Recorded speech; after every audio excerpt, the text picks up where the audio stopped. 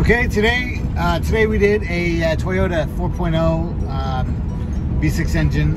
I think it was in a Toyota Tundra today, but it's also available in the 4Runner and the Tacoma, Tundra. I think the V6 Highlander also. Please watch this video a few times. Try not to skip, thinking that I've done this all before. Just watch the video, watch it a couple times. Even before you start the project, just watch it from start to finish. It might be a long video. I don't know how long this video is going to end up being after we edit it, but just follow the steps and you'll be fine. Try not to skip, try not to yeah, just watch it. This engine's a bit more complicated than the other ones we've shown. Yeah, thank you. Okay, time for the big boy. We have a 2006 Toyota Tacoma 4.0 V6. I'm gonna do the head gasket on this guy. First thing, remove these two nuts. Two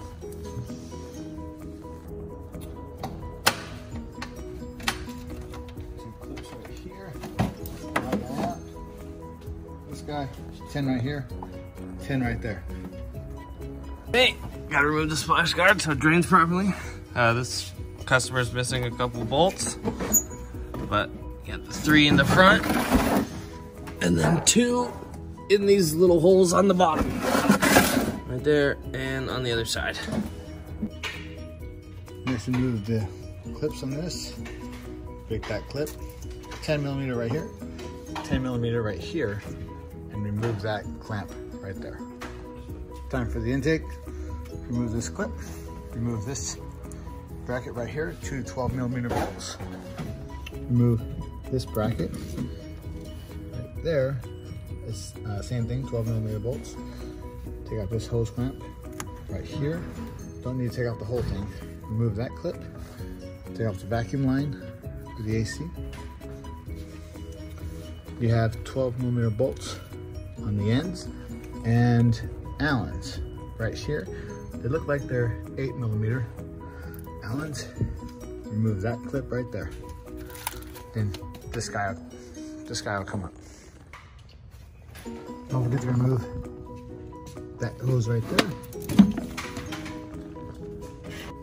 Okay, before you remove the upper intake and the throttle body, you need to drain the radiator. Once you get the splash guard off, you can see the little wing nut drain right there. Once the radiator is drained substantially low, you can remove these 2 coolant lines for the idle air control valve. Then you can remove this upper intake. Okay, to remove these, just pull the clips up. We have other videos on this as well. Get a nice little grip. Pull it up.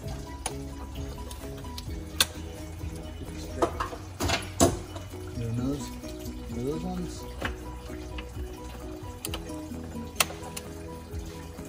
And our handy dandy close pliers. Twist, grip, and pull. Same thing. If you're worried about mixing these up later, you can just mark one of them with white out, or just use a marking net. There we go. And the intake is ready to come out. Okay, next remove the upper radiator hose this way. Just do that clamp and that clamp. Okay, next I like to use a 12-gear wrench to remove the radiator fan here. It's easier when the belt is still on. You give some resistance for the nuts.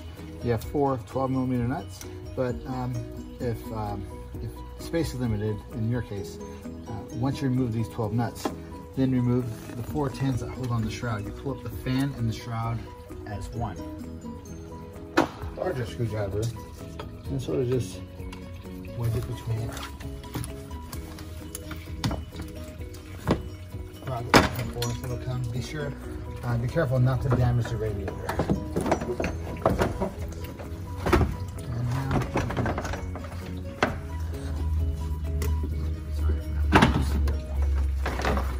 pull it up nice and simply. This radiator fan shroud does have a little notch right here that you can pull off.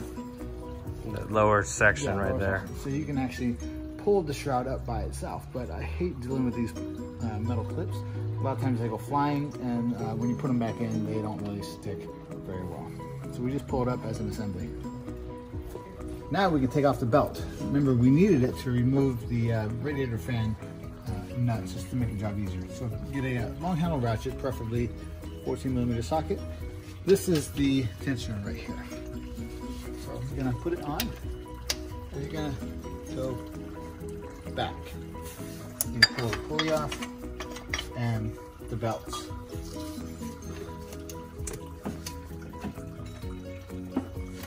Next is going to be the harmonic balancer bolt. Next, we're going to do the harmonic balancer bolt. Now, we understand that not everybody wants to take off the radiator. You can't really use a gun to take that off without removing the radiator. So what we're going to do is, we have a 22mm socket, a breaker bar. It's braced below the frame, it's not hitting the hoses. While this is in place, our good old friend Jack is going to bump the engine with the ignition. Just turn forward and turn back. Go ahead, Jack.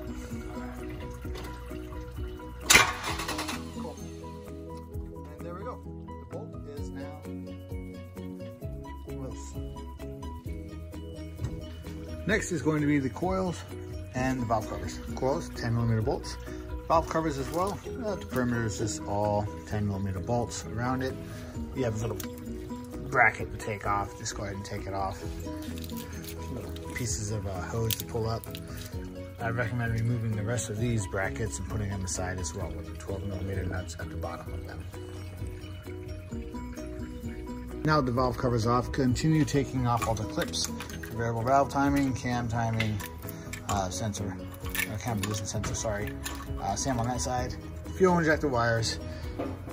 There's going to be one wire, this one right here, you won't be able to get to unless you take off the AC. This is the crank position sensor. You can choose to either leave it on, or we'll remove the AC later on, and then you can disconnect this wire. But for the most part, disconnect these and then drape it all up and tuck it under where the hood meets. Get the ground wires that are attached to the head.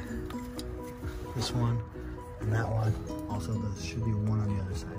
Now that those wires are out of the way, next is going to be the lower intake. We're going to disconnect the fuel line right there, pop off that gray plastic piece, and you'll see little tabs, squeeze those.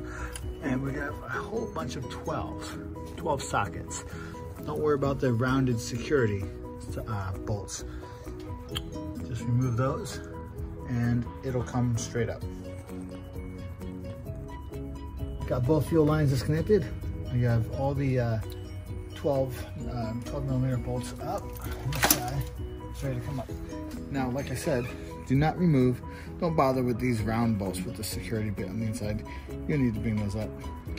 There you go. Okay, next you're gonna take off the thermostat housing, the water outlet. You're gonna remove this line and that line from the oil filter housing. Remove this clip, pull the hose off. Remove that clip, pull the hose off. That clip as well, pull the hose off.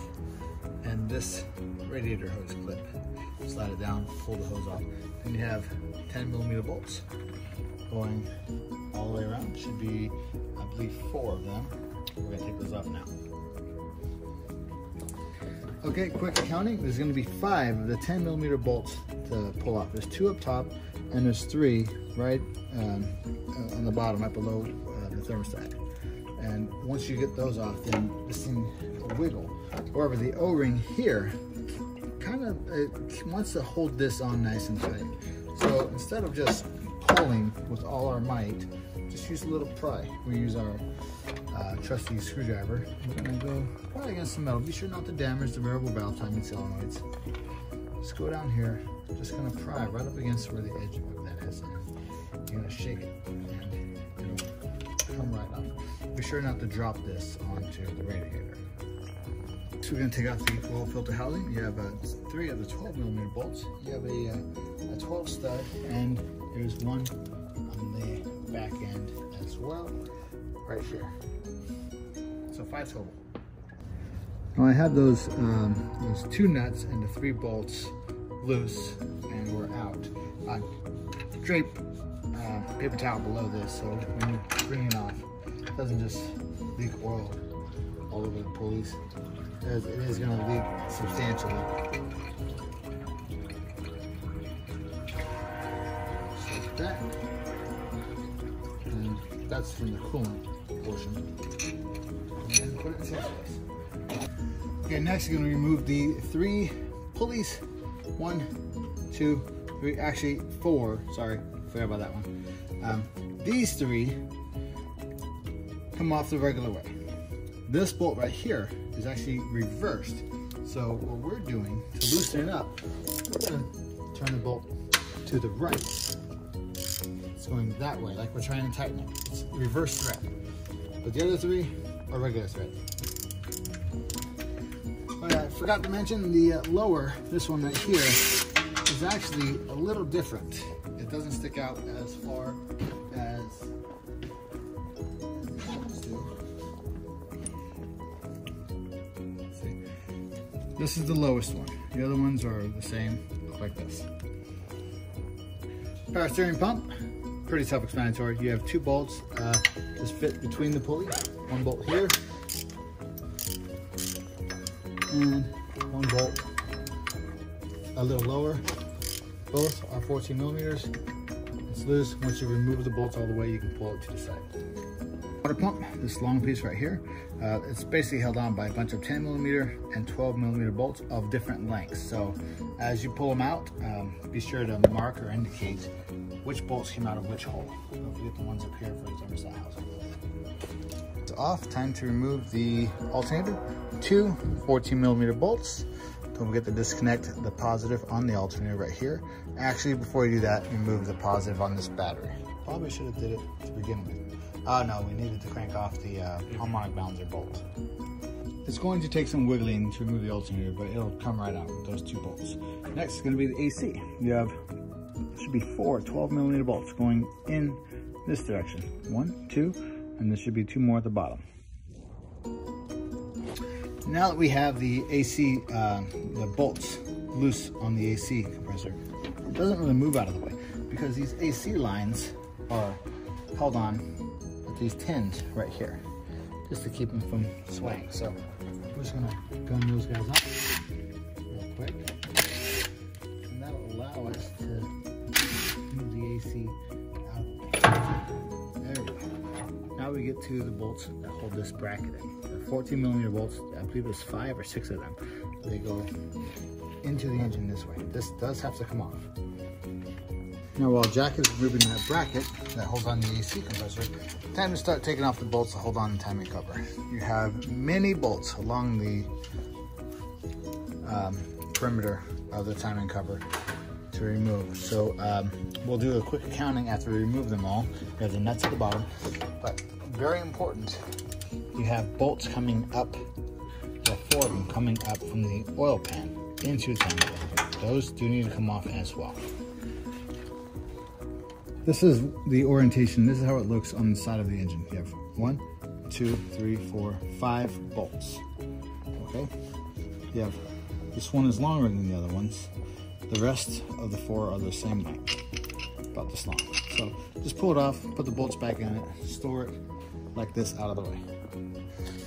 Okay, Jack's working on the lower timing cover bolts coming up from the oil pan. I'm going to talk about these guys right here. Okay, you have this bolt right here and this one. These are both 12s. And you have these cam sensors. There's no need to take off these cam sensors. Just use a regular wrench to pull these bolts out. As far as the variable valve timing solenoids, once you pull that 10 millimeter out, you should be able to just twist this out of the way so you don't have to actually pull it up and risk getting debris in it. These and these can just stay with, this can stay with the timing cover, and this can stay with the head. Okay, now the bolts are out on the timing cover. Do another quick look, or another more detailed look, and make sure there are no bolts left in, especially no bolts that are tight, because this timing cover sometimes is real tight, and it'll feel like it's tight because of bolts, or it'll feel like it's tight because of the silicone. You just don't want to be prying and finding out later on that there was a bolt that was still in there, might have broken off or something. The good pry point is going to be right here. Just get our screwdriver. Take your time, nice and slowly. That part. And this one, there's really no point for the screwdriver on that side. So we're just going to pry against the cams. Don't pry against this thin plastic piece. So we're going to get this off and get it out. Now we have a good pry point here, but up here, they didn't really make a good pry point. So what we're going to do is get some 90-degree needle nose. There's a little spot right here. Just going to pry that. This is the side's already done. And hopefully it all goes good. We'll be able to pull this guy. Might need some help pulling it. Okay. Okay, let's go over the timing marks real quick on this engine. There are 3 colored links. There's a yellow one right there.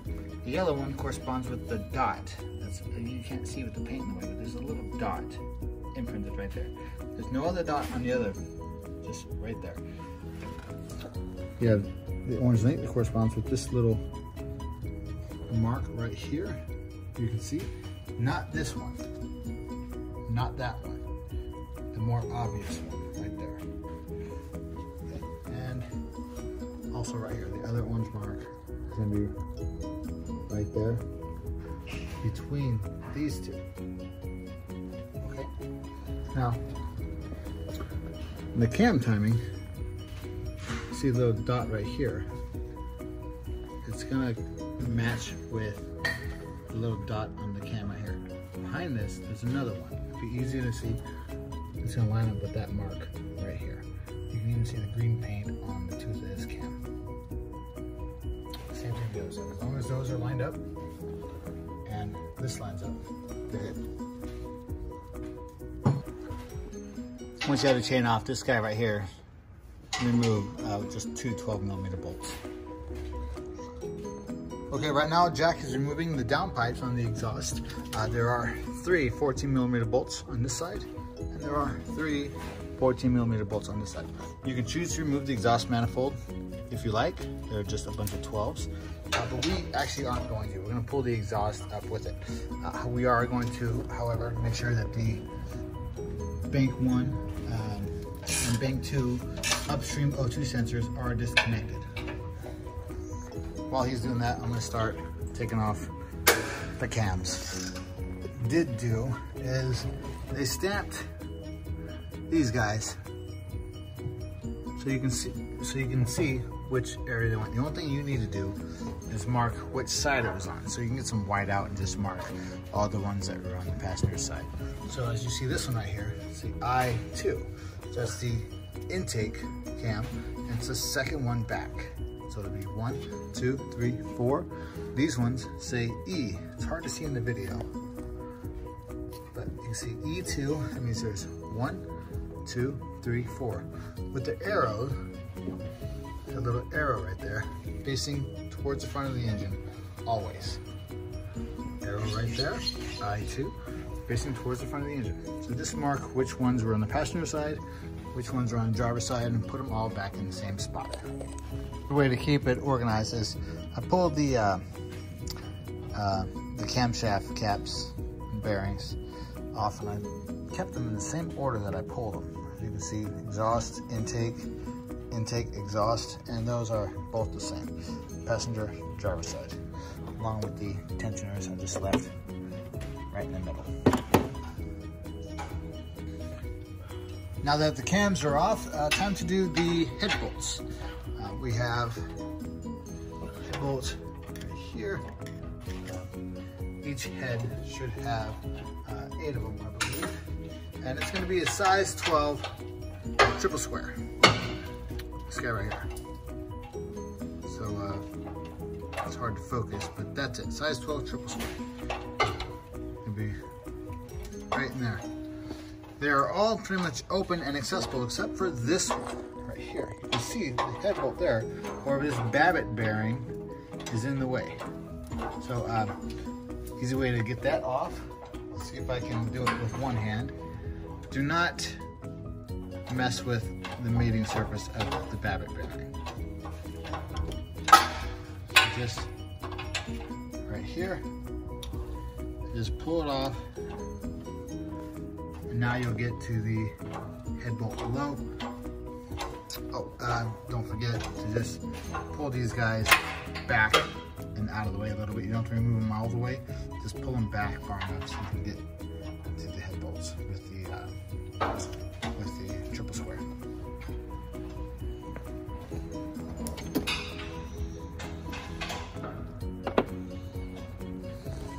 You have this coolant pipe that goes across. You're gonna have 6 10mm nuts, 6 of them.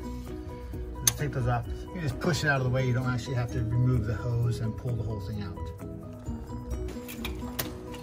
Most likely you're gonna have to climb into the truck to get to those nuts and bolts on that cross pipe. Okay, so once you get the 2 bolts and 4 nuts off of this piece, we have to be able to push it back, but this O-ring is a little bit tighter than the front one, so it's easier to actually get a 6-inch extension on your ratchet. And down, you can look down in between the 2 heads, and you will see 2 10 bolts on little brackets holding on this pipe. You see that the pipe just moved. So once you get those up, you can move the pipe freely. Just push it back as a complete unit. Grab that bolt.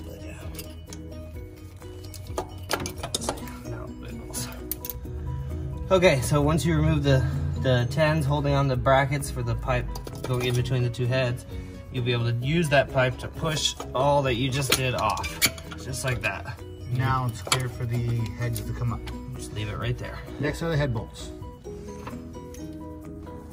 Now, just like our other videos dealing with Toyota, when you pull the head bolt out, be very careful. Use a magnet to pull the washer out with it. You do not want the washer sliding down into the engine, because on these engines it will. So use a magnet if you can. Pull up the bolts by the washer.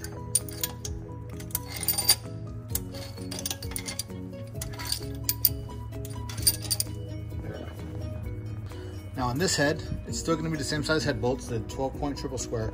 But before you do the head bolts on this side, remove these 2 12mm bolts. They aren't on this side of the engine, but they are on this side. These 2 bolts, and then remove the head.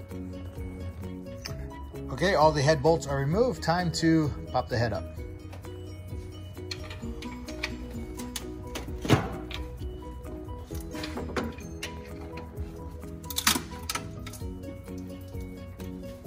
Cool. The rest is just going to be manhandling the head out of there. Okay, the block is clean. Time to put the heads back on. One thing about the head gaskets is make sure that you put the proper head gasket on the right side. This one has an R right on the head gasket, just like that. This one has an L, right and left. Left is always the driver's side, right is always the passenger side. Okay, the heads are back on. We placed them back down with the new head gaskets. The heads turned out, checked out fine. So Josh can talk about what the torque sequence is. Okay, so on these 4.0 Toyota 4.0s, the torque sequence, like always, you start in the middle and do an X and work your way out. But using several steps, this is verbatim and anything you look up, using several steps, tighten the head bolts to 27 foot-pounds, and then you're gonna do a 180-degree turn on all of the bolts. And start in the middle, do an X, and work your way out. Okay, see, we have new head bolts also, so we're gonna take these old ones out and put the new ones. Yeah. Torque down the spec. Now, we're gonna clean the mating surface for the timing chain cover and start putting this thing back together.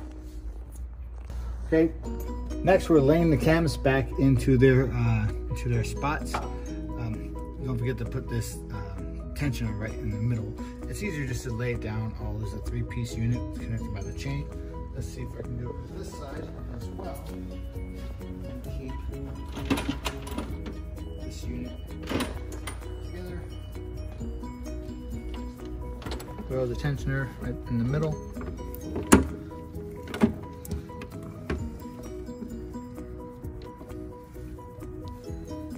Hold that so I can get a good grip. There we go. Okay. Come over here, lay it down. Lay it down and it's home. And get this 12 started. Once it's started, then we can start putting the cam bearings on, and we'll lower the cam bearings down slowly and evenly to get these cams to go down together. Okay, we kept the two cams and the chain as one unit with the tensioner in the middle. We're just carrying it all as one unit, and we're gonna lay it back where it goes.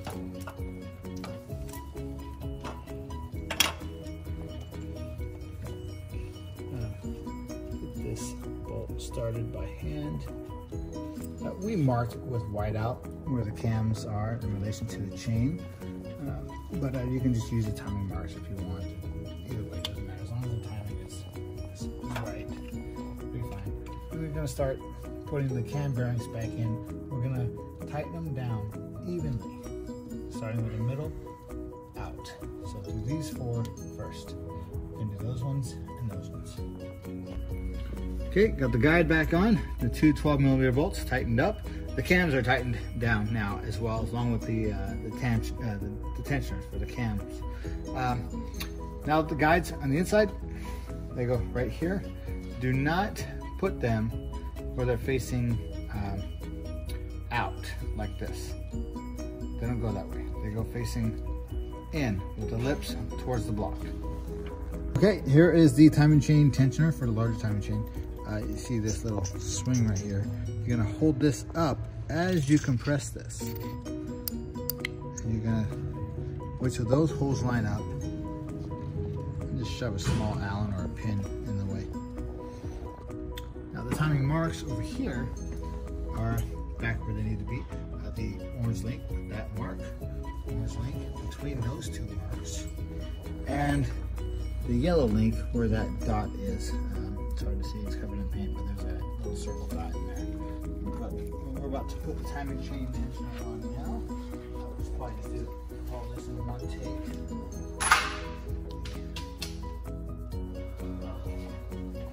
Timing chain tensioner and the swing arm. Okay. Swing arm back on that stud. Make sure that the slack side of the timing chain is on this side to allow room for this swing arm. And we're gonna put these bolts in.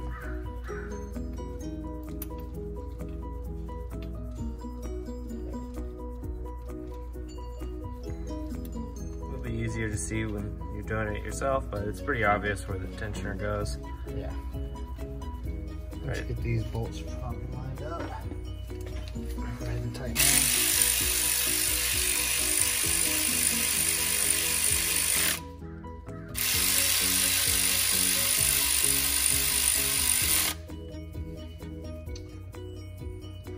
Double check to make sure all of the links are lined up with marks, and if they are, pull the pin. Now the timing's set.